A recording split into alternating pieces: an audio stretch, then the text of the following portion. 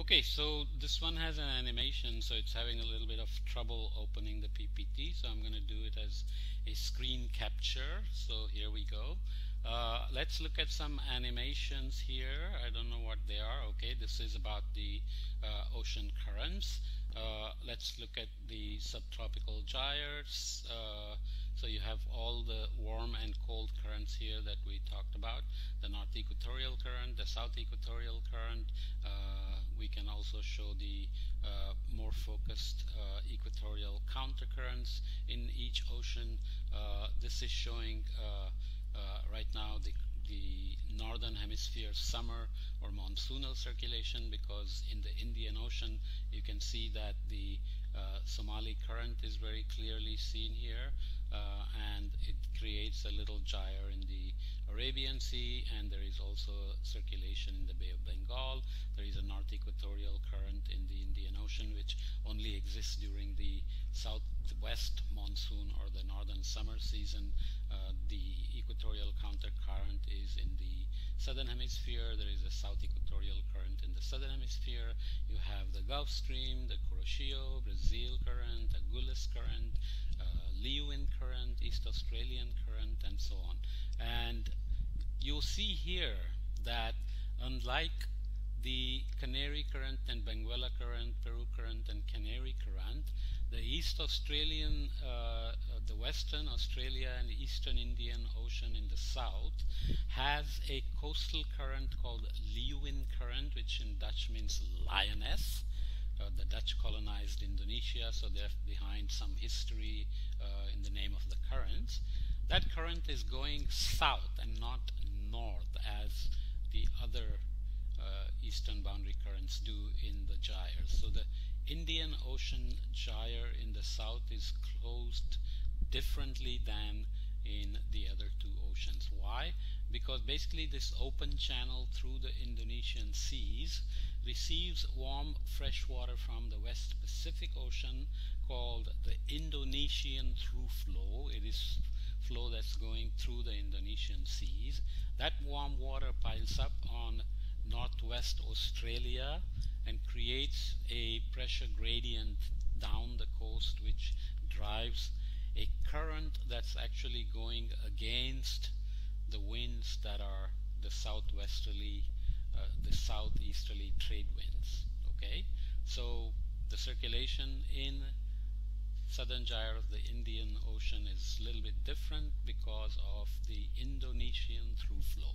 Just remember that. So Indian Ocean circulation is different because of monsoonal circulation, and the southern Indian Ocean gyre is different because of this Leeuwin current.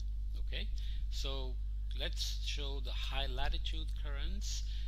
We talked about the western boundary currents based on trade winds and westerlies. For the subtropical gyres, you have to use the same principles of Coriolis increasing and creating a mass transport, and winds putting in vorticity, and the western boundary having to move the water in the right direction and producing the right vorticity.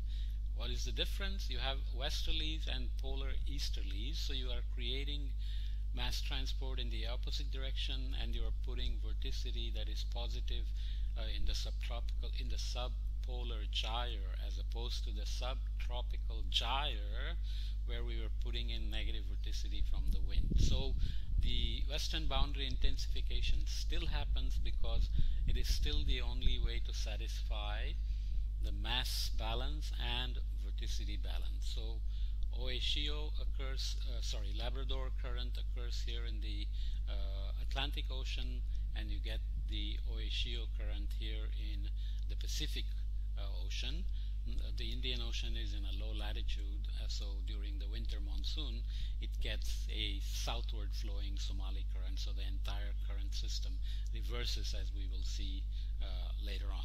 We can put wind belts on top. We know the southeasterly and northeasterly trades, the prevailing westerlies, and the polar easterlies. Looks like a mess, but essentially this is how you have to add the concepts in your wind. How the winds got set up, how the oceans are being forced, what happens because the ocean has boundaries, what happens because Coriolis has latitudinal variation, and what happens because winds are putting in vorticity into the ocean. All these are currents for February to March. Okay, so that's something we have to remember as well. We can, Siri is trying to talk to me. We can also add the deep currents here, which we haven't introduced yet.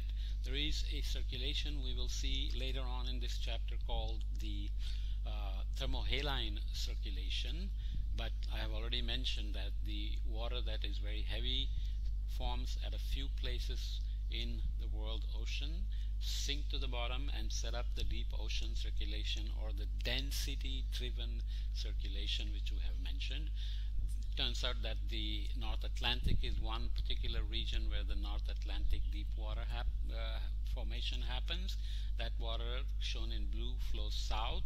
There is deep and bottom waters, heavy waters forming in the Southern Ocean, in the Weddell Sea and Ross Sea that we'll see later on. The North Atlantic deep water mixes with this Southern Ocean, as we will see later on, and those waters that circulate in the Southern Ocean then get pushed into the Indian and Pacific Ocean, and they become surface waters, come back out and go back to where they sink. This is a thermohaline circulation that we will study in more detail further on in this chapter. This turns out to play a very important role in climate variability and climate change. Why? Because ocean takes up the heat, greenhouse gases, and so on, and keeps them for a long time.